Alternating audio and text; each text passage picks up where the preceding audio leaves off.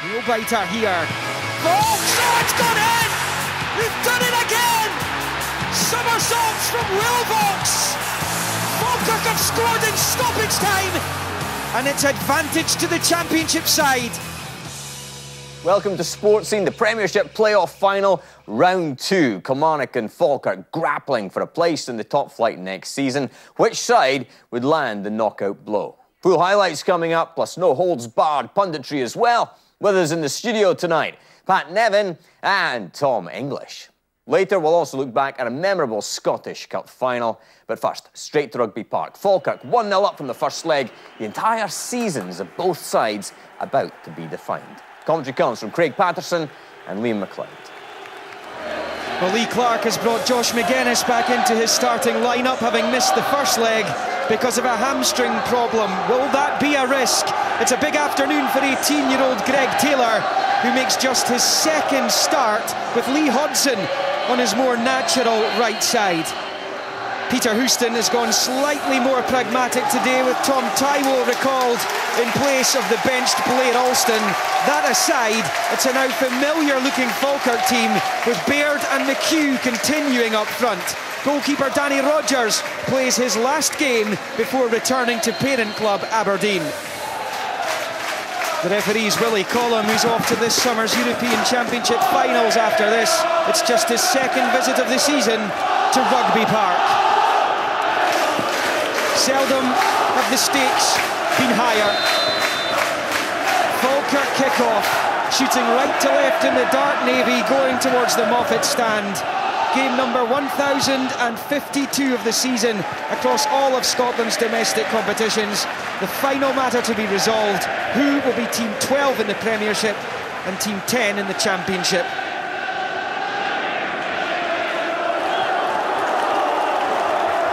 First chance for Josh Magennis in the channel. It's good play by Magennis. Big chance early on! And a massive goal early on as well from Greg Kiltie! 2 minutes in, and Kilmarnock have wiped out the Falkirk advantage! Well, it's a dream start for Kilmarnock, and Josh Magennis back in the side, and you can see why. He gets the ball, he goes at Leahy, he has got pace, he gets to near the byline, cuts it back, and Kiltie one touch and then a drill into the back of the net. It's a great start for Kilmarnock, and it's a really well-worked goal. Magennis plays his part, Kiltie in the right place to finish. Falkirk scored late in the first leg, Kilmarnock scored early in the second leg, and it is 1-1 on the aggregate scoreline. What a positive start from the home team. Taiwo. And for Blair Alston today, it was a big call from Peter Houston. Here's Bob McHugh, he wins the free kick. First chance for Falkirk to put the Killie defence under pressure. It's one of these areas where it'll take something special to beat the goalkeeper. Mark Kerr over the free kick. Half away by Ashcroft. Here's Vaux.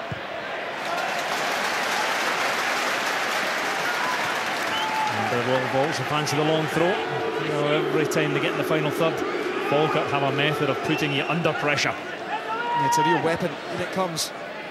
This is Taiwo! Well, that would have been some response. Taiwo strikes this well. Not sure if it's actually going in, but defensively, Kilmarnock just get the job done.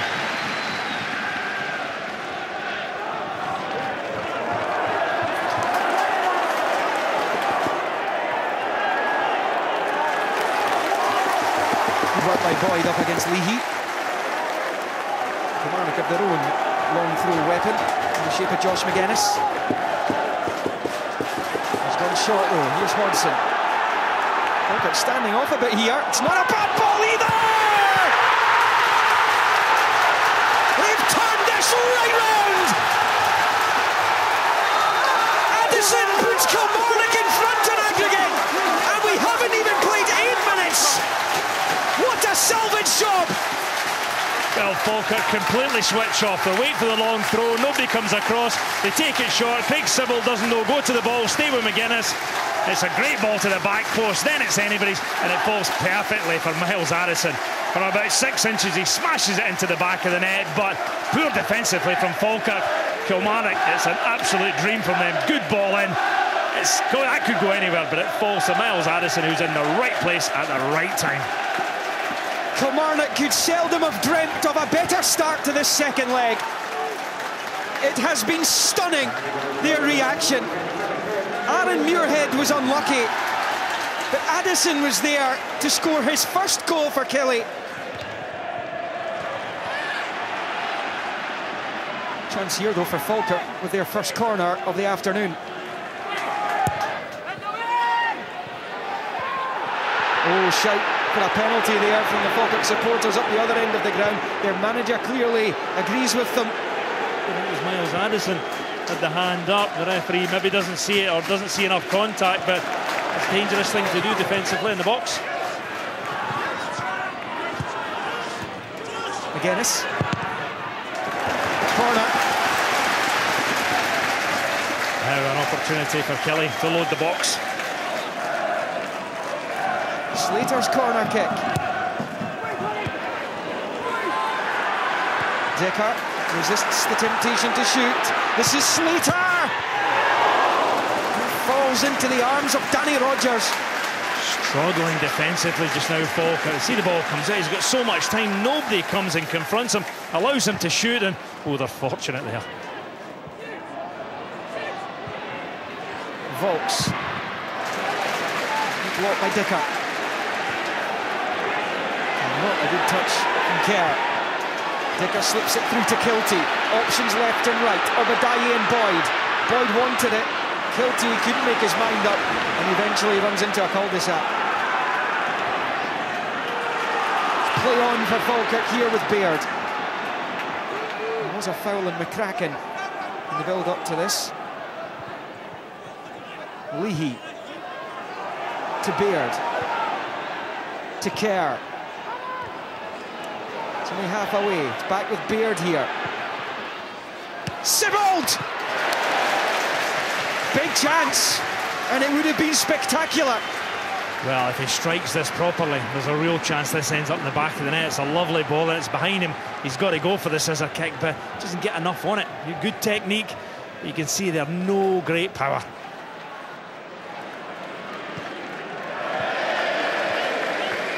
Still got it, Lee Clark.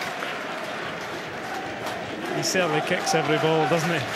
He's one of the most animated managers you're ever going to see.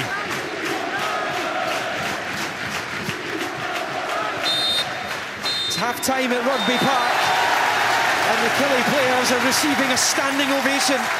Greg Kiltie cancelling out that late first leg goal from Will Volks. Miles Addison adding to it not too long afterwards. And Kilmarnock, from 1-0 down in aggregate, were 2-1 up inside 8 minutes of the second leg.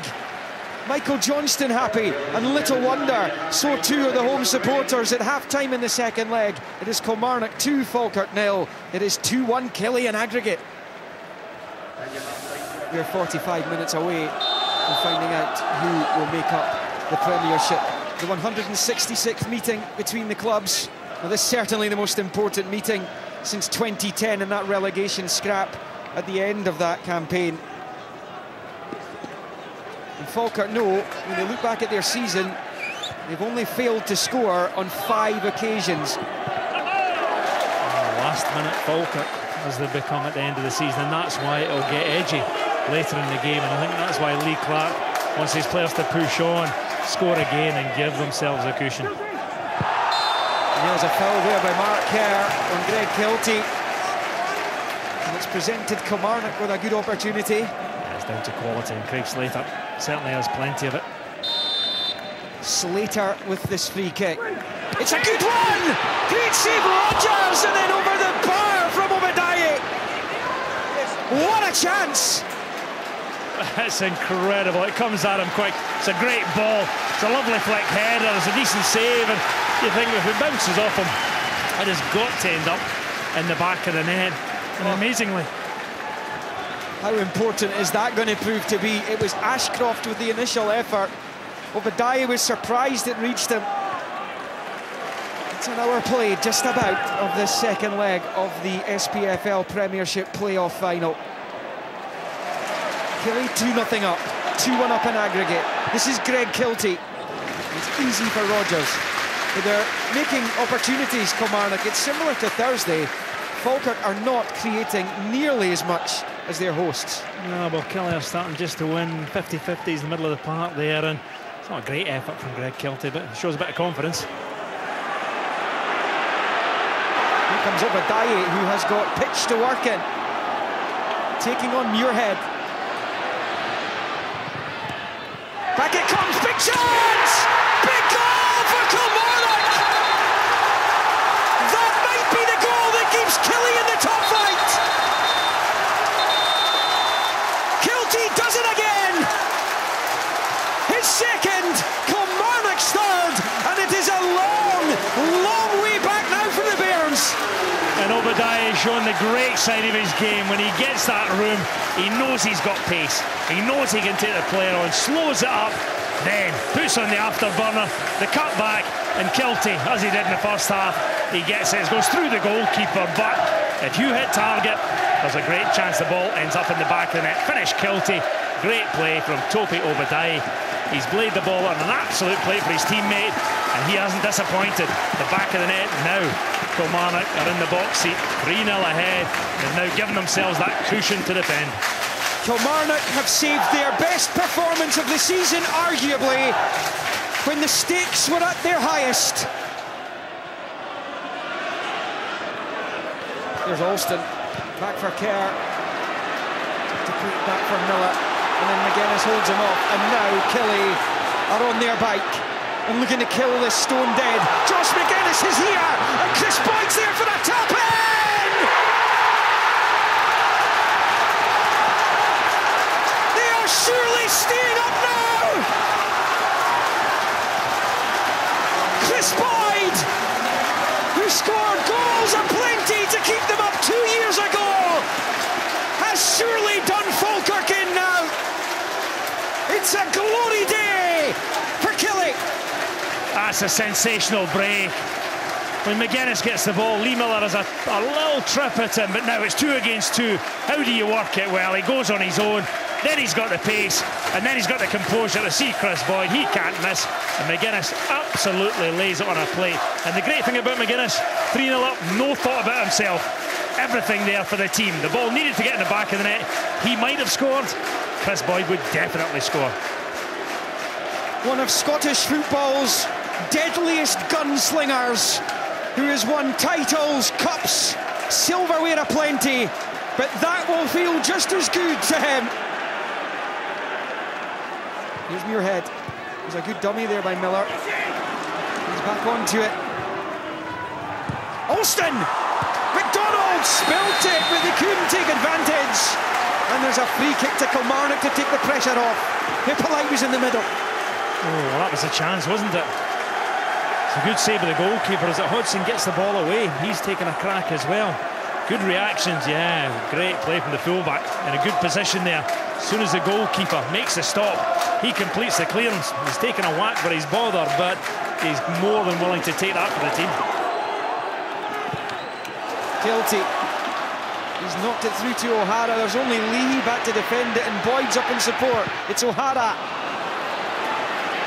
Unusual position, really, for Mark O'Hara. I think he fancied one for himself. Chris Boyd had made up the ground. It's a good ball through. Now he's got a decision. Do I go myself? You can see Chris Boyd getting there. Can I slip up past him? Decides to try his luck, and it wasn't a great effort. This will be the biggest Kilmarnock celebration since they won the League Cup in 2012 under Kenny Shiels. It was a glory day for them. They won't have any silverware to celebrate today, but it will feel like winning a trophy. Especially when you see how long it's taken for some clubs to get close to coming back up as MacDonald misses out and Hippolyte turns it home. Surely it is too little, too late for Falkirk. I'm not sure that goal's going to be given. It is a free kick. It's not going to count. And that sums up Falkirk's afternoon. Well, Jamie MacDonald comes into traffic, and you know, it does look like a foul. I think the referee had given the goal. I think he pointed to his assistant as if he had managed to get in his ear and say it was definitely a foul, and to be fair, it did look like a foul by Lee Miller.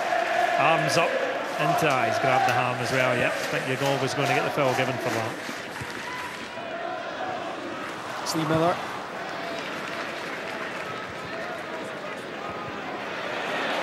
It's been a fabulous performance from Kilmarnock. Jordan McKenzie halfway through the stoppage time here. He's looking to finish it all off. His effort might be going for the far corner there, you know. It's his teammate that's blocked it, I think. I think it's Gus Boyd made again a wonderful run to get ahead of him, looking for a little threaded pass. McKenzie was going for goal and smashed it off his teammate. What a real feather in the cap for Lee Clark. We'll be wondering where this performance was for the last couple of months. He's only won 2 games up to today since replacing Gary Locke. His final minute of injury time here. The Kilmarnock supporters in the stand over on this near side, all on their feet pretty much, in anticipation of Willie Collum's final whistle.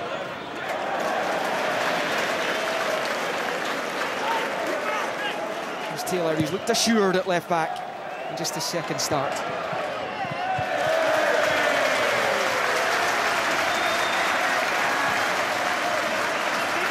Everyone looking at the watch. We mustn't forget the job that Peter Houston has done at Falkirk. We mustn't forget the season they have had. They lost fewer games than Rangers in the league, did Falkirk. Draws and not enough wins on the road have cost them. And again, it's away from home that they've been dealt a hammer blow, and Lee Clark has steered Kilmarnock to safety. 23 years of top-flight football has been preserved. Once again, there's a pitch invasion, as we saw in the Scottish Cup final, as we saw here 6 years ago. Goals from Kiltie, Addison, Kiltie again, and from Chris Boyd, ensuring that Kilmarnock will be playing Premiership football next season. Falkirk are left broken-hearted in Ayrshire for the second time in 6 years. Their wait for top-flight football goes on and on. It finished here at Rugby Park on the day. Kilmarnock 4, Falkirk 0, 4-1 to Killie on aggregate. And so Kilmarnock survive. Falkirk fall at the final hurdle. After the match, the delighted Lee Clark spoke to our senior football reporter, Chris McLaughlin. When I become a manager, I take responsibility for the full club, and I take responsibility not just in the footballing side, but the good people who work behind the scenes. And who knows what would have happened if I went down to the Championship, and I didn't want to be the manager that was around when those things happened. But what we do, we have to celebrate. Of course we have to, but we have to use that as a warning as well, because the last 3 or 4 years the club has been fighting this type of scenario for too long. So we use that as a warning. We recruit strongly over the summer, and we try and copy the clubs of St Johnstone, Ross County, Motherwell, those clubs who, you know, they don't have the huge budgets in terms of the old firm and, you know, Hearts and Aberdeen, etc. But they're very competitive and they're challenging at the right end of the table. So it's been shown that it can be done, and we have to try and emulate that. When you lose 2 goals in 6 minutes, the first 6 minutes gave the impetus to Kilmarnock. I think we were still involved up to the 3rd goal. We gave the ball away needlessly, and they counter-attacked and scored against us. You know, but you know, I look at this Falkirk team. Were last game of the season last year in the cup final. This year we got to the final of the playoffs. We fell a wee bit short on both occasions, but we have improved and we will get better. Couldn't ask for a better day to score 2 goals, to be honest. It's just such a relief to finally get out of the position that we're in. The way our luck was going, I was thinking after Thursday, I was like, is it actually going to be a year to survive? But after that performance today, it's been brilliant. It was a raucous day at Rugby Park. The Kilmarnock fans truly turned out in force. And in the end, celebrations in the sunshine, relief, the dominant emotions. They vanquished Falkirk in some style to preserve their Premiership status. Tom English, you were there. Just how impressed were you by Kilmarnock? Well, finally they found something. You know, they found a clean sheet. They found a very dominant performance. They found ruthlessness in front of goal. It took all season for them to find that performance, but they found it when they needed it most. I still think it's a bit weird seeing them celebrating in front of the sign that says winners. Should probably say not losers, because there's a feeling of relief, I think, amongst the Killie support and players rather than any joy to celebrating a great triumph. Pat, as for Kilmarnock, in terms of today, they certainly came racing out of the blocks, didn't they? They did, and a lot got to do with the manager, how he set them up. Also, he allowed Magennis out of the traps as well, which made a big difference as well. I know there's a lot of pace and power that, in the end, Falkirk just couldn't live with. Yeah. And it was interesting to see that they do play the two wide players, Obadeyi and Magennis wide. And he goes up here to his defender. It was a hard one for Lee today. And he just blasts by him. It's only a few yards. There's a nice little dummy in there as well.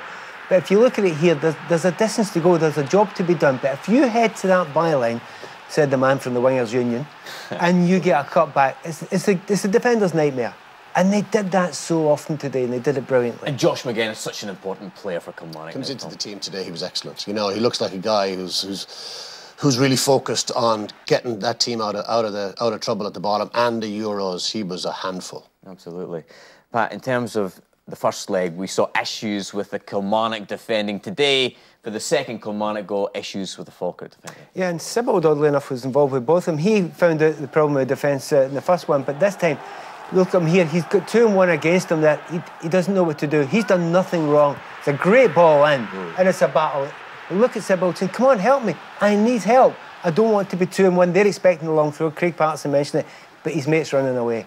He needs to be out there. You need to get 2-2 to make, when that cross comes in, it's not a cross exactly where you want it. If he comes out there, then that ball's not going to put in with that amount of power, with that amount of pace, with that amount of whip. And again, we've talked about it time and again in cup finals and playoffs. It's desire. It's the want of it. And they wanted it there, didn't they? They absolutely wanted it. And they wanted it for the first minute. I mean, you've got that sort of fan base and that sort of noise. And by the way, a lot of Falkirk fans there as well. That seemed to lift the Killie players as much as anything else. It kept on getting better for Kilmarnock as well, Tom. And Greg Kiltie, they seem to have a real star in the making. And Topi Obadeyi gets so much criticism, but he did deliver, didn't he? You can hear Falkirk are 2 down. They have to try and make something happen, so they get caught on the break. And Obadeyi, you know, one week he's Mr. Magoo. Here he's an absolutely dead-eye accurate. Picks out Kiltie. It's a goal. It's a knockout blow. Falkirk are on their knees at this point. It's hard for Falkirk because they've gone man-to-man here, because they have to. There's no complaints about that. The problem is you go man-to-man, see if you get somebody who's got the pace that he's got, hammer it in that area. And once again... Real biter here. Oh, it's gone in! We've done it again! Somersaults from Wilbox! Falkirk have scored in stoppage time! And it's advantage to the championship side. Welcome to Sports Scene, the Premiership playoff final, round 2. Kilmarnock and Falkirk grappling for a place in the top flight next season. Which side would land the knockout blow? Full highlights coming up, plus no holds barred punditry as well. With us in the studio tonight, Pat Nevin and Tom English. Later, we'll also look back at a memorable Scottish Cup final. But first, straight to Rugby Park. Falkirk 1-0 up from the first leg. The entire seasons of both sides about to be defined. Commentary comes from Craig Patterson and Liam McLeod. Well, Lee Clark has brought Josh Magennis back into his starting lineup, having missed the first leg because of a hamstring problem. Will that be a risk? It's a big afternoon for 18-year-old Greg Taylor, who makes just his second start with Lee Hodson on his more natural right side. Peter Houston has gone slightly more pragmatic today, with Tom Tywell recalled in place of the benched Blair Alston. That aside, it's a now familiar-looking Falkirk team, with Baird and McHugh continuing up front. Goalkeeper Danny Rogers plays his last game before returning to parent club Aberdeen. The referee's Willie Collum, who's off to this summer's European Championship finals after this. It's just his second visit of the season to Rugby Park. Seldom have the stakes been higher. Falkirk kick-off, shooting right to left in the dark navy, going towards the Moffat stand. Game number 1052 of the season across all of Scotland's domestic competitions. The final matter to be resolved: who will be Team 12 in the Premiership and Team 10 in the Championship?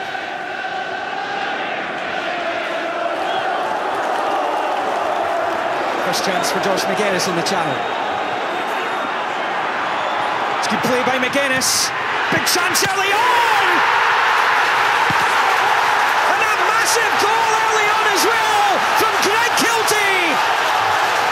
2 minutes in, and Kilmarnock have wiped out the Falkirk advantage! Well, it's a dream start for Kilmarnock, and Josh Magennis back in the side, and you can see why. He gets the ball, he goes at Leahy, he has got pace, he gets to near the byline, cuts it back, and Kiltie one touch and then a drill into the back of the net. It's a great start for Kilmarnock, and it's a really well-worked goal. Magennis plays his part, Kiltie in the right place to finish. Falkirk scored late in the first leg, Kilmarnock scored early in the second leg, and it is 1-1 on the aggregate scoreline. What a positive start from the home team. Taibo.